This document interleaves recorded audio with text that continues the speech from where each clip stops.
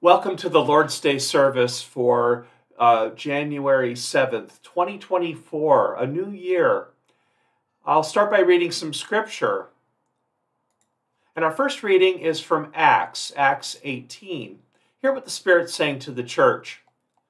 After staying for a considerable time, Paul said farewell to brothers and sisters and sailed for Syria, and he was accompanied by Priscilla and Aquila.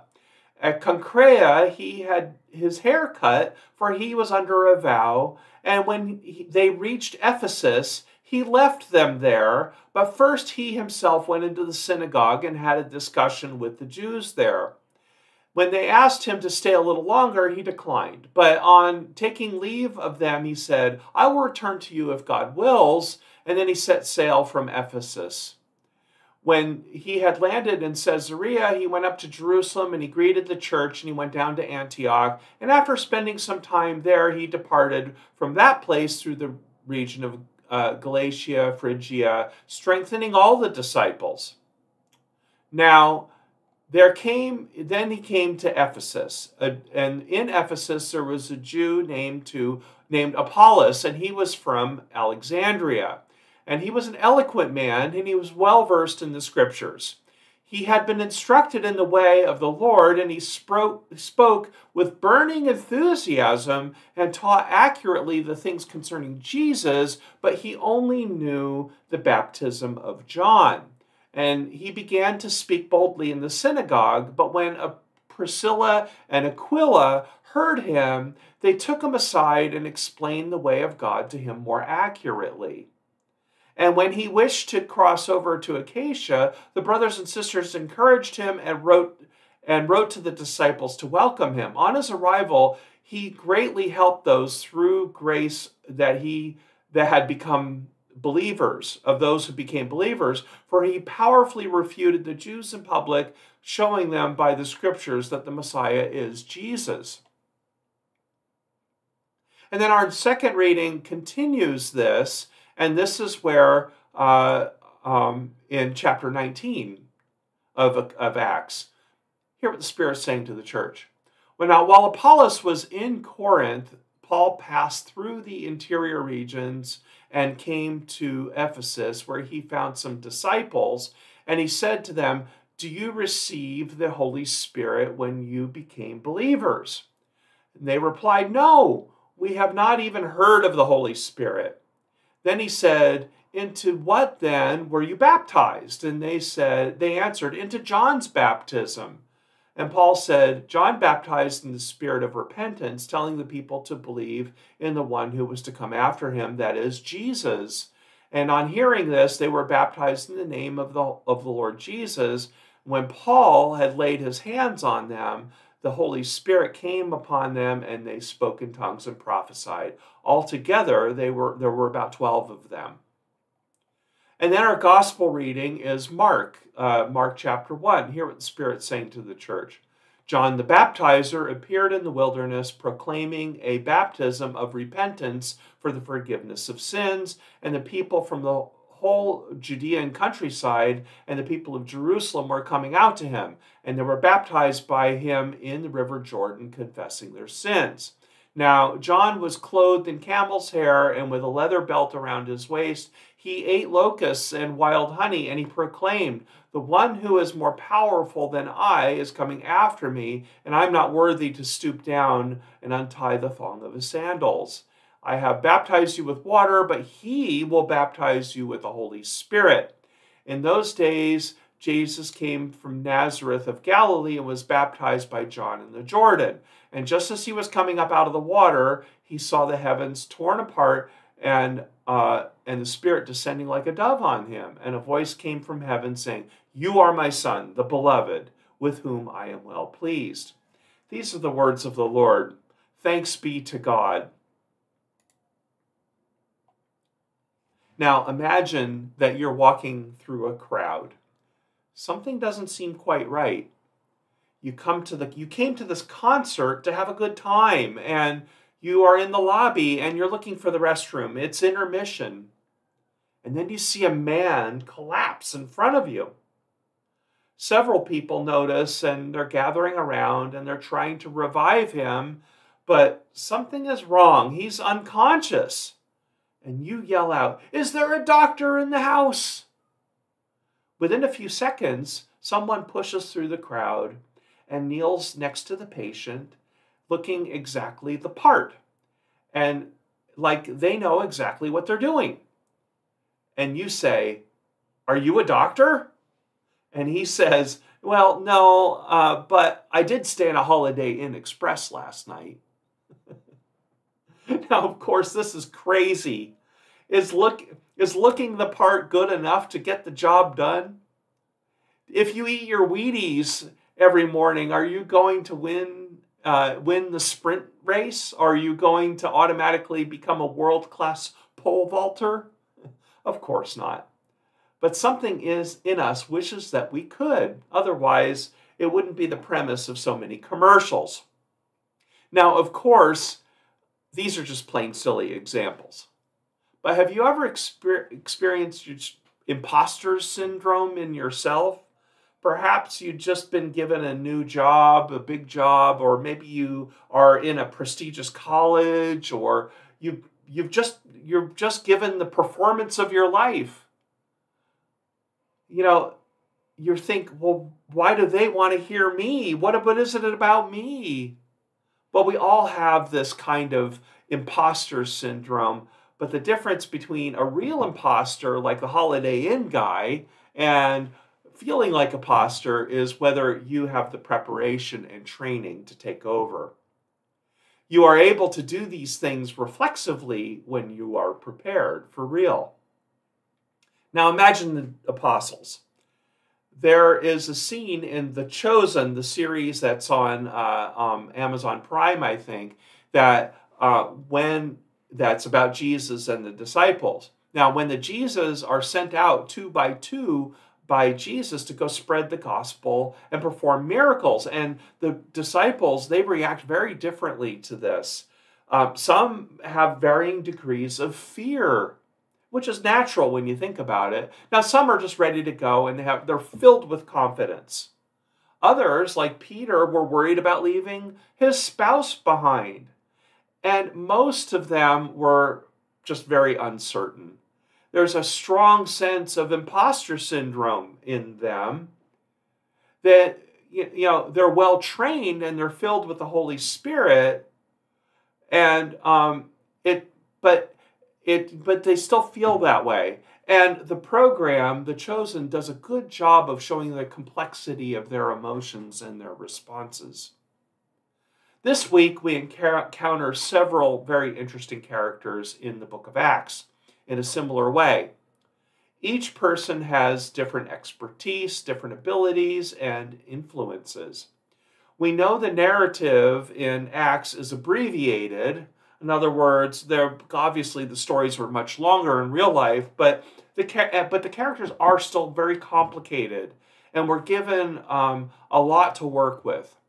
Now, Apollos is a central character in all of this, in spreading the gospel story. And he was in Ephesus and in Corinth. And these are 2 major centers of Paul's ministry to the Gentiles. And he's mentioned not only in Acts, but also several times in the letters to the Corinthians and in the letter of Titus. Martin Luther even thought that Apollos was the author of the anonymous letter to the Hebrews. And I'll talk a little bit more about that later. Now, Apollos is described as a well-educated Jewish man from Alexandria. And he knew Scripture well, and apparently he was really charismatic. But he needed further instruction, since he only knew about the baptism from John, it says. And this is very curious. What does it mean that he didn't need more instruction? Was the baptism of John proclaimed that John proclaimed, was it insufficient? Now, Apollos spoke with confidence, and he was stirred by the Spirit, and he didn't seem to feel like an imposter, at least very much. So we wonder about this. Now, Priscilla and Aquila would pull him aside after they heard him, and they pulled him aside for some further teaching and further learning. What is it that alarmed them about what Apollos was teaching? Now, we get two clues from Scripture. First comes from the next chapter, in chapter 9, which I read second, when traveling around Ephesus, Paul, presumably somewhat later, pointedly asks around and said, "Did you receive the Holy Spirit?" And they didn't know what he was talking about. They only knew the baptism of John, kind of like Apollos. This must have been something that Apollos was teaching them. The other clue comes in 1 Corinthians 3, 4 through 6, when Paul heard people saying, "I belong to Paul and I belong to Apollos." Divisions and loyalty, instead of thinking about belonging to Jesus, they were dividing, and divisions and loyalties were already cropping up in these early churches. And it was from the very beginning of Paul's ministry that this was being seen. It must have been a big problem for it to show up in Acts and then to have Paul mention it in his letters as well. It looks like the teaching of the various churches was drifting away from being Christ-centered. Instead, it was becoming leader-centered. Now, while Apollos was filled with the Holy Spirit, that apparently wasn't enough. He didn't have the expertise needed to overcome the divisions and to offer God's way more accurately, as it says. Somewhere along the way, Apollos either didn't receive the word in the way that he should have, or he received some bad teaching. We can't be sure. We don't really know. But as we can see throughout Paul's ministry, Paul was struggling to get the churches to focus on Jesus and not on their tribal loyalties. In our Mark reading, John the Baptizer is clearly pointing to the baptism of the Holy Spirit. The baptism of Jesus was not his baptism or the baptism of John at all. It was the union of God the Father and the Holy Spirit coming upon Jesus. The baptism should be beyond all divisions and all differences of opinion. Isn't that ironic? Because baptism has been a major point of division in the church through the centuries. How did we get it so wrong?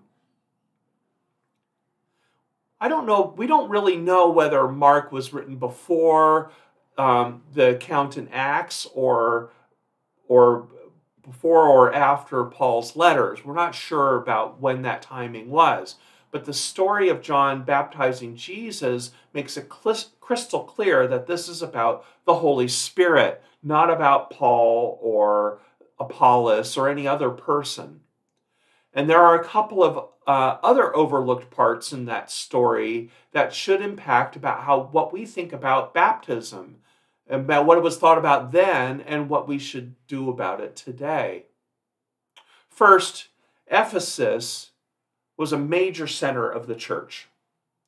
And second, Priscilla and Aquila are the people Paul entrusts to educate Apollos. So take a look at the map in your bulletin. Ephesus is the capital of the province of Asia. And it had over 250,000 people in it. And it was the gateway to the rest of Asia Minor in what we call Turkey today, modern-day Turkey. And like the rest of the Aegean Sea area, it was very cosmopolitan and very influential. It was also the center of the cult of Artemis, which is also another story that we have in Acts, who was the goddess of hunting and chastity and childbirth. Now, she was a very positive female figure in ancient Rome, in ancient Roman times. And she brought great comfort to the people, this goddess of Artemis. In the hyper-masculine Roman world around them, Artemis was like a breath of fresh air. Everything we read about in Paul's letter to the Ephesians and Paul's letter in 1st and 2nd Timothy has to do with the overwhelming influence and background of Artemis. The second thing that we have to learn from this is that it's significant that Priscilla is mentioned before her husband Aquila. And she is also the most frequently mentioned woman minister in Paul's writings. Bringing Apollos into the fold and correcting his teaching was obviously a crucial task. Paul trusted Priscilla, especially. And just like he trusted Phoebe to deliver the letter to the Romans, in his letter to the Romans, Paul put some of the most important missions, some of the most important work that he had to do in the hands of women. This is why I think it's likely, as I mentioned, we talked a little bit before, I think it's likely that Priscilla was the author of Hebrews instead of Apollos that Martin Luther thought. It's because Priscilla had credentials from Paul. Apollos didn't. Paul was, what you hear in the context here is that Paul was worried about Apollos and worried about the teaching that Apollos was providing. He respected Apollos, but he needed further instruction. So in case anybody misinterprets Paul's opposition to the cult of Artemis and about his proclaiming the superiority of Jesus, if anybody proclaims us as being against women in any way, as many people do about the book of Ephesians and 1 Timothy especially, all you have to do is look at Priscilla and the trust that Paul put into Priscilla. So if it's clear then that churches should be Christ-centered, if it's clear that women were crucial to Paul's ministry, if it's clear that expertise matters in preaching the word, then why does it seem that these things are so opposed in the institutional church? Rather than being Christ-centered, churches seem to be more interested in culture wars and politics.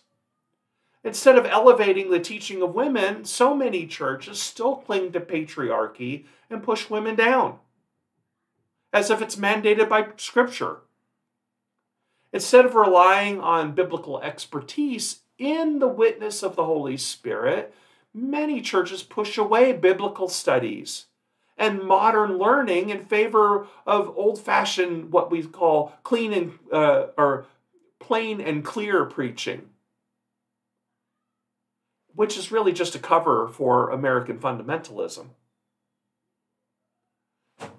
I spoke with Heidi Greider, Reverend Heidi Greider, who some of you know, and she told me something very interesting recently. She was the director of chaplaincy at Seattle Children's Hospital for many years, and many of you have seen her preach at Edmonds. She left that job a little while ago, and that was a management job. She was the head of the staff there. And she now has taken a new job as an on-call chaplain for Swedish hospitals. And she's really enjoying working directly with patients again. It's such holy work. It's such important work. But she told me that after being away from that direct patient care for so long, she felt like a rookie again. And she had to relearn her job. She felt like she had to do that. But then she found that her expertise in ministry that she had wasn't that far away, and that she was able to rely on those resources. And she realized how vital and holy that work that she was doing was. So she was able to tap into that earlier learning. Many people don't understand why chaplains, especially, and ministers, some people even, are so highly educated, or why they should be educated as much as they are. I mean, isn't it just listening? Isn't it just kind of like, preaching the word directly? Isn't it just being kind and compassionate? Is being filled with the Holy Spirit enough? No, because expertise really does matter. Education and clinical experience, in the case of chaplaincy, really does matter. You are doing something that's very important for people. We need Apolloses in ministry. We need charisma. We need confidence. And those were great assets to Paul. Apollos had a good education, knew scripture, and Paul recognized that. So he knew that even though Apollos wasn't completely right, that he should work with Apollos. It wasn't exactly what Paul wanted, so he didn't rebuke Apollos at all. Instead, he took advantage of what Apollos had, and he just realized that Apollos just needed some mentorship. Apollos needed the experience and guidance of Priscilla and Aquila to speak God's way more accurately. Paul realized that Apollos just needed some continuing education to get it right. That's why our study of Acts is so important in 2024. We are constantly bombarded by religious information in our society and teaching. And frankly, a lot of disinformation as well. We're being told that the Bible means this and it doesn't, and it means that, as if anybody who disagrees with that kind of teaching just hasn't read it or hasn't read it correctly. While people will swear that their churches are Bible-believing and Christ-centered often, sadly too often, they misrepresent Scripture and they're just engaging in religious tribalism. Bringing church back to an inquisitiveness about Scripture, putting away the old patriarchy that suppresses the teaching of women, realizing that charisma is good, and confidence is good, but that has to be hand in hand with expertise and understanding. These are vital. These are very important, I believe, in revitalizing the church. It's not just charisma. No, it's mind and heart. It's spirituality and works. It's change and it's questioning. We need Apolloses and we need Priscillas in the church. This, I believe, is what baptism in the Holy Spirit is really about. And I believe that this is the new beginning that we need as we start 2024. Let us pray. 3-in-1 God, God of mind, God of heart, God of body, God of spirit. You are all of these in Father Creator, Jesus the Christ, and the breath of life in the Holy Spirit. Help us to recognize the one true baptism in the Holy Spirit on this Baptism of the Lord Sunday, and give us the confidence of Apollos, but also the guidance of Priscilla to proclaim your way more correctly. We pray for the witness and the ministry of these, your people, to the world in 2024, in the name of Jesus, the Christ. Amen.